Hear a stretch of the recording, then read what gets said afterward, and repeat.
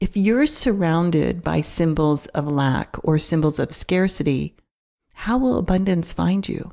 It's a different frequency. It'll be repelling.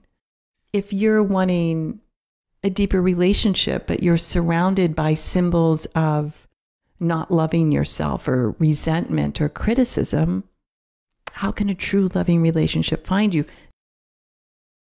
So really think about creating this congruent surrounding world and be willing to work through the internal things that come up when you change your external world, because that's why you're here.